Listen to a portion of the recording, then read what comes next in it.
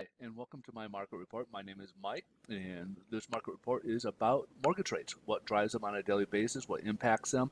And we don't go so much into rates themselves, as those are dependent on the borrower's credit scores and everything else, loan programs. There's a lot of other places, but we kind of show you where if they're going up or down or sideways, those type of things, the trends of those mortgage interest rates. So we kind of get into those. A little bit about myself. I am a loan officer. I do work with the National Lender. So if you guys got questions about mortgages, or if you guys got questions about interest rates, you need some assistance maybe in refinancing or looking to buy a property, please feel free to reach out anytime. We'd love to be able to help you guys out. In the meantime, let's go ahead and start our report. We'll start with the economic reports that are out today, today being Friday, this April 16th. First item here is the housing starts number for the month of March. So in February, it came in at 1.421 million adjusted annual units. It was actually revised higher to 1.457 million. And forecast was calling for 1.613 and exceed that. So it came in at 1.739 million. That's a 19.4% increase from the previous month there. Now, we got future housing starts, which is the building permits for the month of March. So in June, or I'm sorry, not June, excuse me, I got ahead of myself. In February, it went from 1.72 million annualized units, adjusted units, to a forecast of 1.75, and it just exceeded that to 1.766. So things look like they're kind of shaping up. We did see yesterday the home builder confidence level with NAHB home builder index that kind of shows the confidence. It did have a slight uptick, so this is a standard reason that things are looking a little bit better in those terms.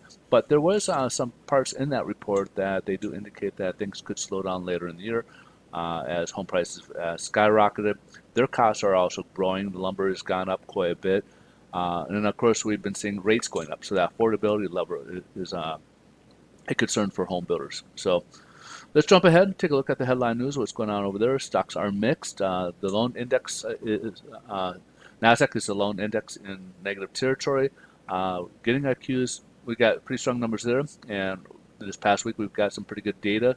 So the investors are feeling pretty good, and again, right now this week we are seeing financials like a lot of the big banks have shown, and we're seeing more from like people like Morgan Stanley and other banks that are releasing their Q1 credit report or Q1 earnings reports, and those things are looking quite rosy, as indicated when we last month. If you recall, when we were starting to see that big spike in yields, a lot of the big hedge funds were, for quarter end, were rebalancing their portfolios and moving that money out of the high tech industry because the higher yields creates less profit from because it's more debt for them to be paying, and moving into people like financials and energy. So those guys, of course, will be making more money. They typically will make on a higher rate environment. They typically will profit more. So they rebalance it to seek those higher profits. Let's go ahead and take a look, see what's going on mortgage rates. And mortgage rates are doing okay. We're down about 5 basis points, but however, we have this nice little spike. We did test the 50-day moving average, but we did scale back and end up closing up about 25 basis points. So we're just a shy under the 50-day moving average.